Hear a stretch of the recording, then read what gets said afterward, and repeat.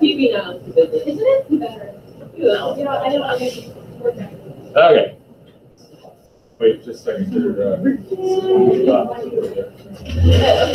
I like you. Oh, but it's so hot. I'll open it back up. All right, so yesterday we were talking about finding points that have a particular derivative value or particular slope of the tangent line. Any questions on that process? Nah? So today we're going to talk about higher order derivatives.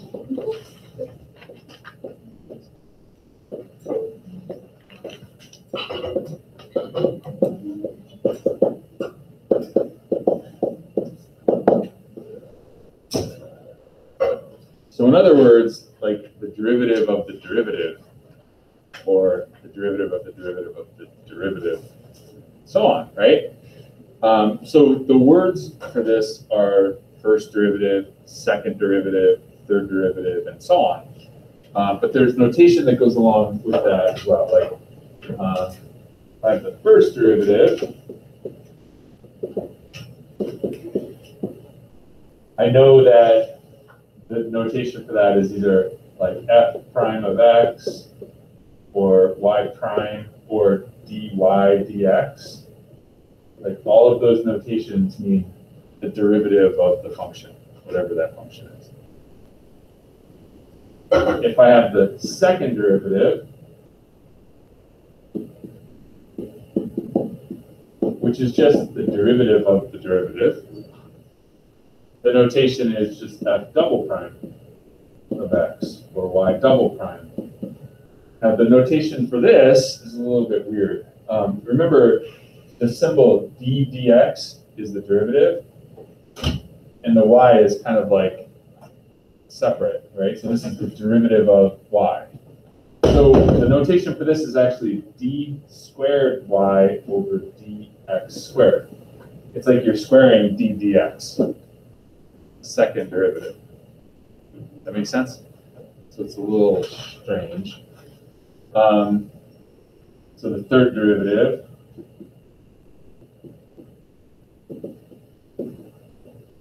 is f triple prime, or y triple prime, or d cubed y over dx cubed.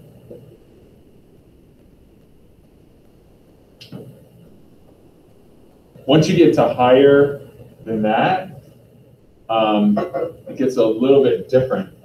Sometimes, so if I wanted the fourth derivative, for example,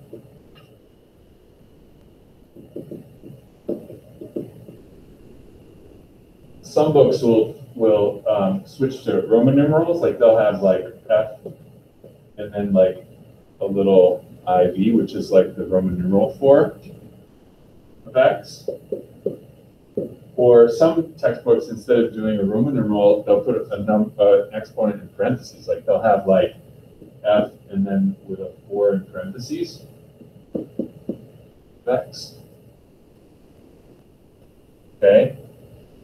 And then same thing with y. It would be like y fourth derivative, or y fourth derivative, like that. But the notation for dy dx is still the same. It's still going to be d to the fourth y over dx to the fourth. So that notation is consistent even if you get to like 18th derivative or something like that. Okay? Any questions on that? So what you actually do, like I said, is you just take the derivative of the derivative, and that's all there is to it. So like, for example, if I had something like y equals 2x cubed plus 5 over x squared.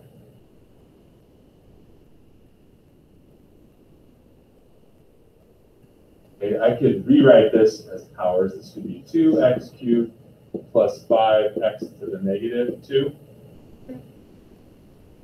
And then I could just do this as many times as I wanted to. Like the first derivative, y prime, would be 6x squared minus 10x to the negative 3, which I could simplify if I wanted to. If that was my end goal, I'd have to simplify it probably. y double prime, this would be 12x plus 30x to the negative 4.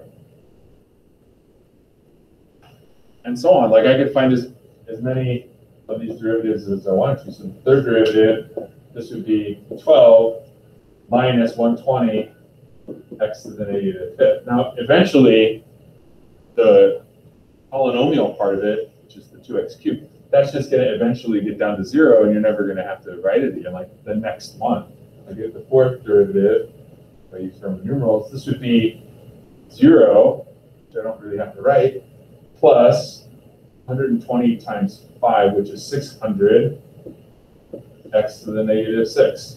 Like now it's only one term, and it'll be one term for the rest of all time if I wanted to find every other derivative. If it was just a polynomial, eventually it would be 0 from a certain point on. It'd be 0, 0, 0, 0, the whole way. Okay?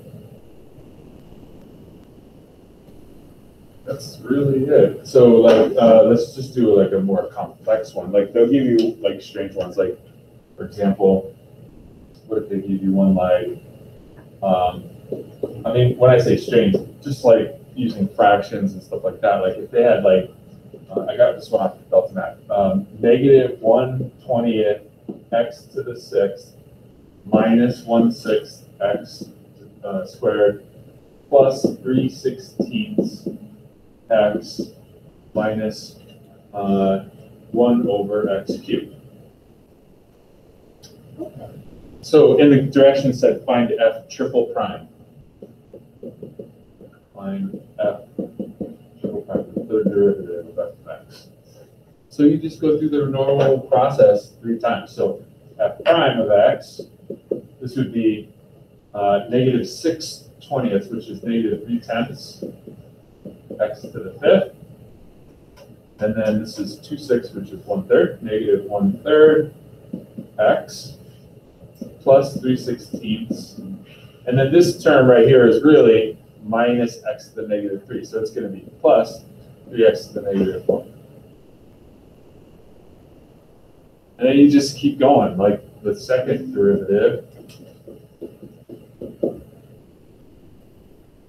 This would be 15/10, which is 3/2, negative 3/2 x to the 4th minus 1/3. This whole thing is just going to go to 0. I don't have to write that though. Minus 12x to the negative 5. And then the third derivative, which is what I'm trying to find, this would be 12/2, which is negative 6x cubed. That's just going to be 0 plus 60x to the negative 6. So the final answer that you'd enter into Delta Math would be negative 6x cubed plus 60 over x to the 6th. That's the answer. So it's not really hard. You're just doing the same thing that we've been doing twice, or 3 times, or 4 times, or however many times they want you to.